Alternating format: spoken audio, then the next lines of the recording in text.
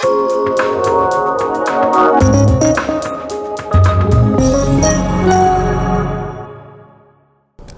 this is Sam Guan with Siemens PLM Software. Today I would like to share with you a quick tip regarding what I can use in synchronous modeling of capturing a volume. In this case, I have a particular measuring cup. I like to know what is the volume of this particular measuring cup. In this case, it will be about 14.375. But how would I go and capture that particular volume in the modeling? So in this case, we're going to take a look what we can do using synchronous. So the first thing what I want to do is I want to go in there and turn on what we call a selection group, a particular option called all but selected or select all. We want to have those two selection function available for us to do that. The first thing we want to do is select face using delete face synchronous. Then we want to use the boss and all the pockets. We want to go ahead and remove that. Notice how quickly it filled out that particular volume. And then we want to do a reverse selection and just basically remove all the geometry on the outside. Look how quickly I can extract the volume. The next thing what I want to do is I want to go ahead and measure the body.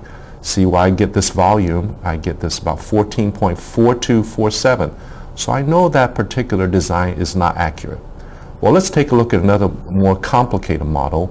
In this case, I have a particular design is fairly complicated, and we want to take a look at how we can do the same. We'll go ahead and do the same method. We want to copy this, so this we have a duplicate body, and then we want to go ahead and change this color, so later on when we do extract the body, that will have a different color.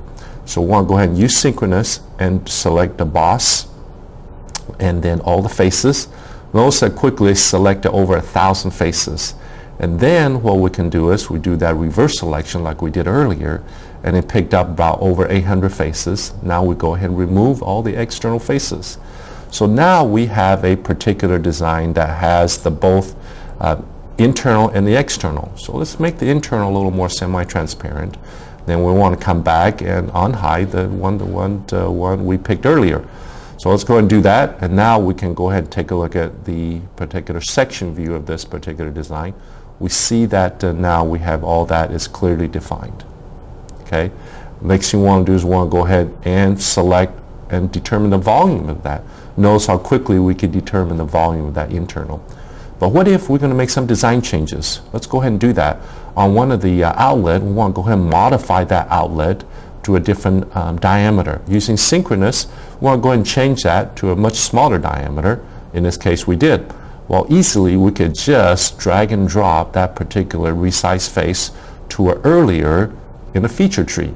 Now notice that everything update, and then once again our volume is going to decrease as well.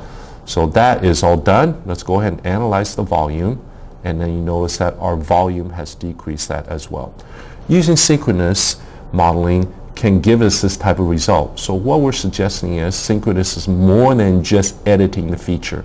It gives us the capability to determine the volume of a particular design. Thank you.